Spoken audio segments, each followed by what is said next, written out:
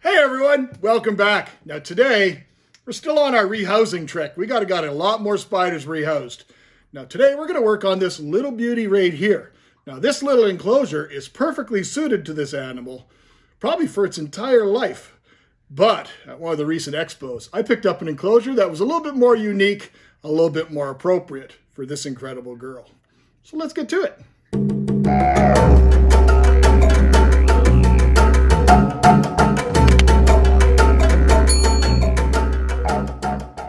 All right, so let's get to it. So the animal in question today is Latrodectus hesperus, more commonly known as the Western Black Widow. Now, as I mentioned, it's not very easy to see her. She generally spends all of her time on the lid. The lid's on this cool little enclosure is a slide-out lid with some different magnets. It works really, really well. Now, these enclosures are fairly local to me. There's a gentleman that has a business called Primal Fear Tarantulas, and he sells all these different enclosures, all sorts of different sizes and so forth. Now, I've bought a few other ones that were slightly larger that I wasn't overly pleased with just in regards to my applications, but these little tiny ones, these ones are awesome. And I also bought a much larger enclosure at the same expo, which you guys will see down the road for a future video, and it's awesome as well. Now, the one I got for this particular one is going to be a lot more appropriate. It is this one. And the neat thing about this one is it actually comes with two different types of covers, depending on your choices. So it's all magnets. So it comes with a clear cover, so you'd have ventilation all the way around. And then it gives you really, really good views into the enclosure. Or if it's an animal that's, very, very arid and needs a fair bit more ventilation, you also have this one here, which also gives a lot more. I guess, it seems almost as if this enclosure was themed specifically for this animal. But I think I enjoy the other one, the clear one, better because primarily we'll be doing it for viewing for video for you guys. So I think this is the one we're going to use. So let's get started. This is a species that is fairly, now widows are available or dispersed. Different widow spiders are dispersed all over the world. So as you can see by the shirt I was wearing, the widow spiders, Latrodectus family, is pretty diverse. Right there in the center, coming up from the bottom, is hesperus, which is the one that we were just discussing, with that classic hourglass shape, but which we really couldn't get much of a good image of, but I'm sure I have some better pictures of her from before. But you can see they're pretty incredibly diverse. So it's just a little tiny bit of my proprietary substrate mix. It's not a species that's going to dig whatsoever, so it's just really just for cosmetic purposes and to retain a bit of moisture.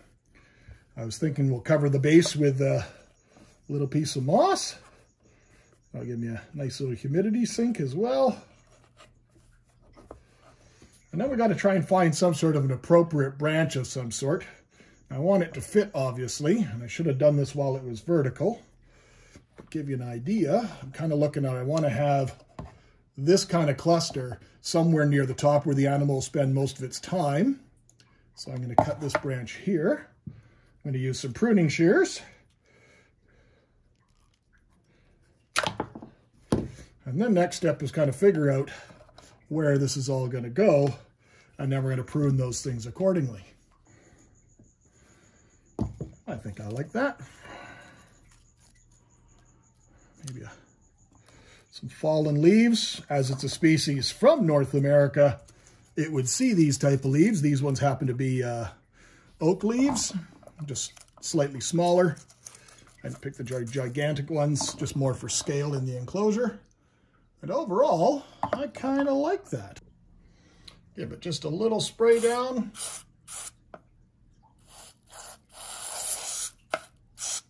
Now, the species comes from a fairly diverse type of habitats, but generally, if you were to look for them in the wild, you often find them in kind of a farm and scrub lands and stuff like that.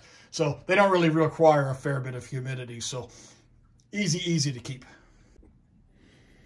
Now, rehousing this type of spider, or encountering this spider in the wild, this is the most venomous spider we have in North America.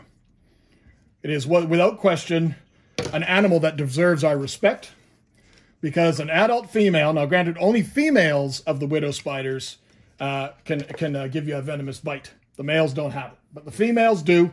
And the venom is a neurotoxic venom, so it'll affect it potentially can have the ability to affect anything within your nervous system. It can affect your heart rate, it can affect your breathing, it can affect all sorts of things. But generally the most things that are found is people will get extreme pain and back issues.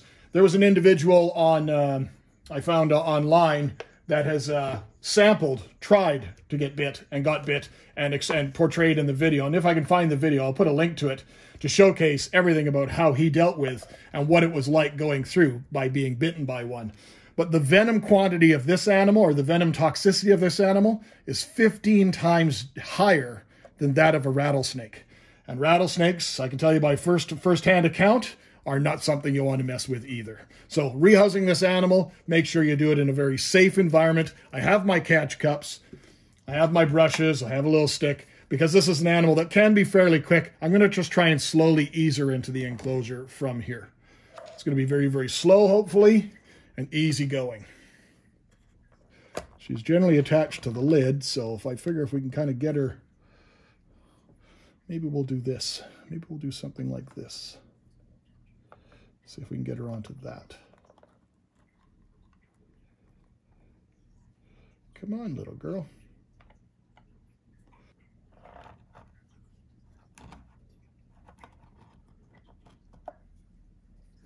Oh, she's close. Let's get some good footage of her close up. Got that beautiful classic shape.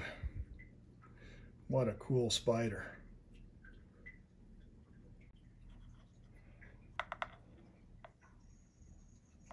Yeah, go on that stick. There you go. There we are. Let's take a closer look. And there she goes, entirely on her own. And she's going to go as expected, right up to the top, and she'll make herself a new nest. And that is how rehousings should go. Keep calm, do it safely. And then simply just paste the cover on. The covers for these are pretty well attached. There's no chance she's going to be able to open that whatsoever. And it's just held on by 4 neodymium magnets, 2 at the top and 2 at the bottom. But I think it looks awesome. Very suited for her.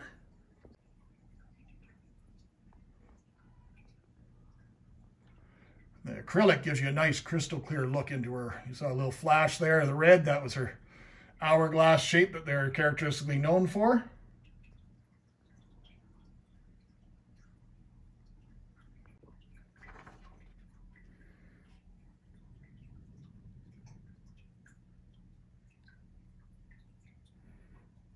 Now she'll be hard at work for the next little while, rebuilding her home. Here you can see her. She's already exploring her enclosure, and she's already starting to put together her web nest. She's going to go back and forth between the branches, laying her silk strands. Now this genus, Latrodectus, contains 34 species, of which 3 are in North America. The southern black widow, Latrodectus mactans, the western, this one here, hesperus, and the northern black widow, Latrodectus variolus. Now female spiders have exceptionally large venom glands, and as mentioned, their bite could be particularly harmful to any large vertebrate, pets, animals, but most importantly humans. However, despite their notoriety, the bite of a black widow rarely causes death or produce any real serious complications outside of usually extreme pain. And the pain will often last for several days. Now, one thing that is unique to this genera, maybe not, because other species exhibit this as well, but the prevalence of sexual cannibalism is a behavior in which the female eats the male after mating. And this is what inspired the common name of widow spiders. Now, black males, widow spiders, tend to select their mates by determining if the female has eaten already to avoid being eaten themselves. And they are able to tell if a female has fed recently by sensing certain chemical scents within the web. Now, this species, Latrodectus hesperus, is referred to as an opportunistic cannibal because only in dire situations will it resort to cannibalism. But it also is known that they produce very, very large clutches of offspring. And hesperus, the offspring, are known to engage in sibling cannibalism. Regardless, they are fascinating spiders, incredible spiders to watch and observe, as long as it's done safely and with respect. And in captivity, they can often live upwards of 3 years. So it makes it very, very easy to care for animal. So as always, my friends, hope you found this video enjoyable. I enjoyed making it for you. And until next time, take care.